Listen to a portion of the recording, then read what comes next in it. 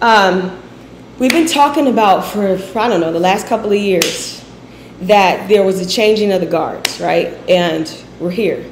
And the Lord said, there's coming a new revolution, even in the music industry, particularly the gospel music industry. He says, you have polluted my sound long enough. And some of these gospel artists, I don't know if y'all know or not, some of these gospel artists are not saved for real, for real. And before I came on live, this is the last thing I heard the Lord says. He said, you can't take somebody to a place you've never been. Some of these artists and people singing and performing, they don't even get in the presence of God, and then they try to lead us into the presence of God. The Lord says, you can't take somebody to a place you ain't never been.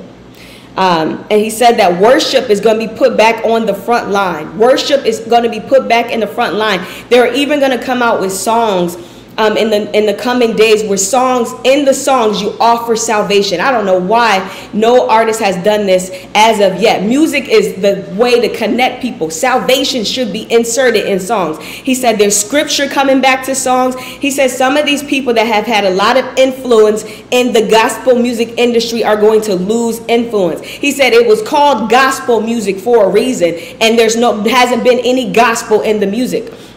And he also said that the name of Jesus will be put back on the forefront. No more diluting for the sake of other people's beliefs. You know how we say God sometimes, and we say, we don't want to offend anybody. He said, no, the name of Jesus is going to be back on the forefront. It doesn't matter who's offended by it. Everybody comes out of the closet and say they believe in this and they believe in that and they doing this and they doing that. We as believers got to be bold too. And he says, my word will never return void. There's a divine shakeup. There's a divine shakeup.